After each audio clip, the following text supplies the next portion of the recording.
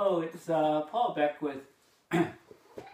I'm at the University of Ottawa in the Laboratory for Paleoclimatology, and today I want to give some of my updated views on abrupt climate change.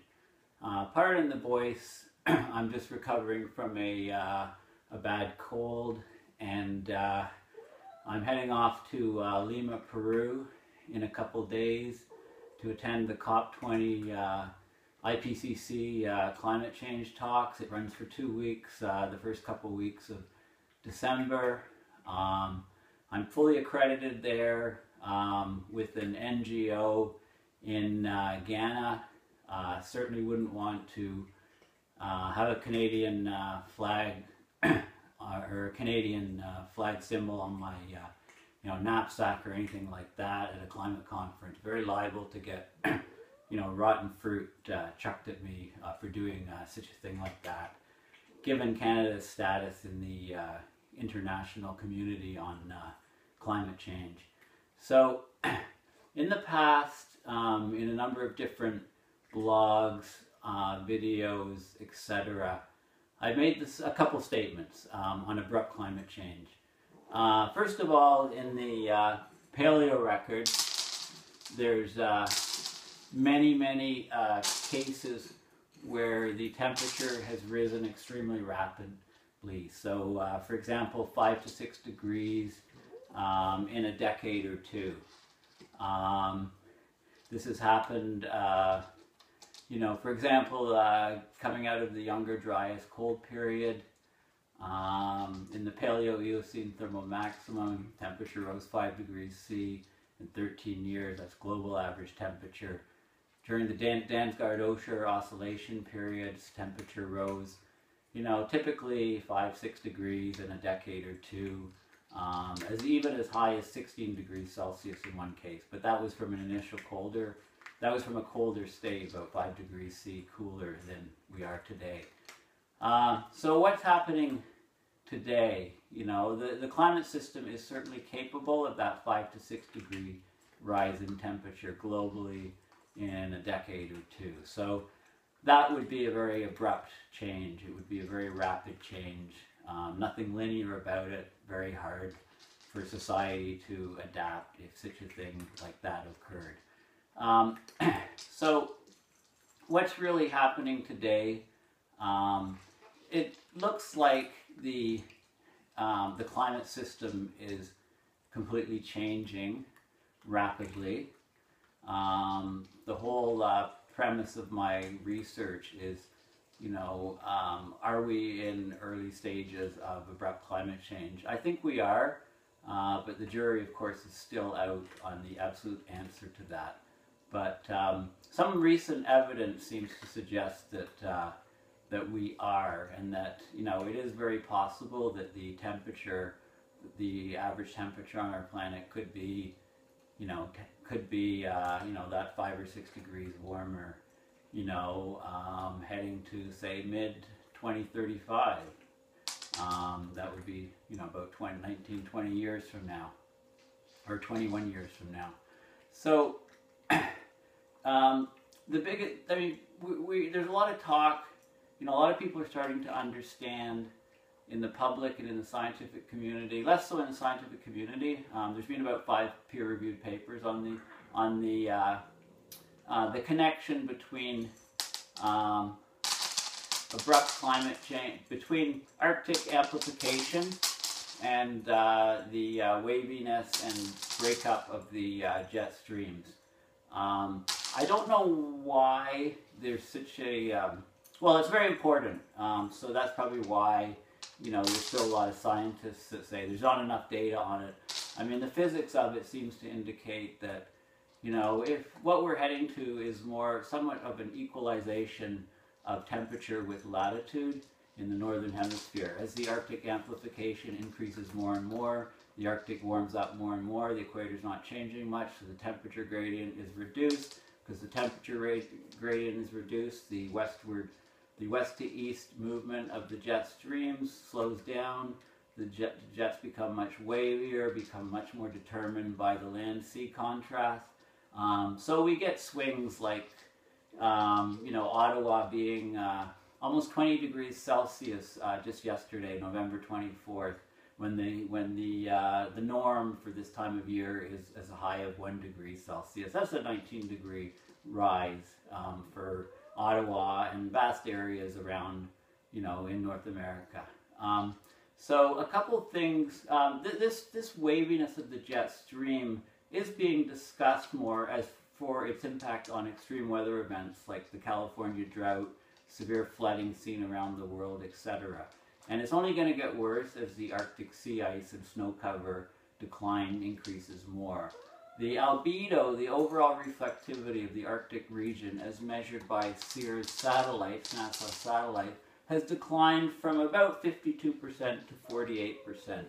And that's in about 30 years, I believe. So this is a huge decline. It represents a huge absorption of a lot more energy in the Arctic, causing this Arctic amplification and the wavy jet streams and the rest of it. Also, there's less heat being transferred from the equator up to the North Pole by the oceans and atmosphere. So as a result, there's more going to the southern hemisphere, increasing the strength of the winds just north of Antarctica, around Australia, making record temperatures there, and causing a lot of waviness, causing an increase of the southern annular mode and an increase of sea ice, you know, of up to about 1.5% per decade that's being seen there. People aren't attributing it to that yet, but you know, that's a consistent, self-consistent picture that I see occurring. So the other thing, so this waviness of the jets, it involves lots of cold, dry air from the Arctic moving southward, and it involves a lot of warm, moist air from south moving northward into the Arctic. So it's representing a huge heat flow up into the Arctic. The ridges of the jet streams, which are the warm, humid air going far north. And anytime you get massive amounts of cold air coming south, that also represents a large positive heat flow northward. And so what we're getting is all these mechanisms are feeding back, increasing the mixing of hot and cold air with latitude, kind of thermalizing the whole northern hemisphere in terms of temperature. So this is definitely an abrupt change in the system if this is happening. A couple of very recent things that lead me to believe this also is the Pacific Ocean has been extremely warm, much warmer than normal in the high Pacific outside Bering Strait. So this is also consistent. In fact, this very warm water up there is also consistent with the picture that the water that would normally move up into the Arctic because of the temperature difference is now not going right up into the Arctic so much because of the Arctic warming by itself. So maybe some of it, more of it is getting stuck in the high Arctic region. Certainly the temperatures in Hawaii and so on, water temperatures have been very, very high. And also the temperatures off the west coast are affecting the fisheries and so on. But the other interesting thing that's just occurred very recently is a big blob of, or a big patch of very cold water in the North Atlantic.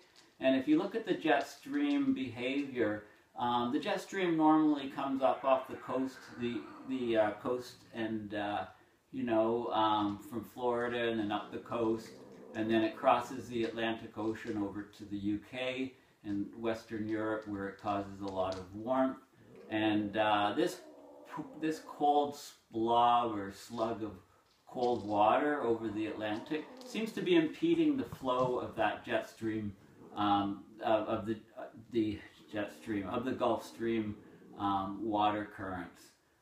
So this is all the, you know, because the Arctic's warming by itself from increased absorption of sunlight, there's less heat going up there in the atmosphere and oceans. So we're seeing all of these mechanisms occurring. So because these are massive system changes that we haven't seen before, I really, I'm leaning more and more to saying that we are in the abrupt changes that the system can have are occurring now. I wouldn't be surprised if global average temperatures were 5 or 6 degrees higher, you know, in 10 or 20 years. The reason I'm doing this video, you know, I saw a report from the International Energy Agency, and they were talking about a 6-degree rise by 2050. Well, that's an abrupt change. That's 36 years from now, a 6-degree rise. So, you know, my idea that this could happen in 10 or 20 years is not so far-fetched or non-mainstream, you know, anymore. People are converging more to my numbers all the time. And, you know, if this type of abrupt change happens, then sure, why couldn't sea levels, you know, rapidly, you know, if the Arctic is much warmer, the melt on Greenland will be that much greater. You know, and I do have a video saying, you know, can sea levels rise 7 meters by 2070? So, you know, these are kind of worst case situations, but they're becoming more and more probable, you know, as we sit on our behinds. So hopefully I can take some of these messages to the IPCC. There's at least a couple press conferences already arranged, and I'll be representing an NGO in Ghana to get this information across. So thank you. The cats are tired, so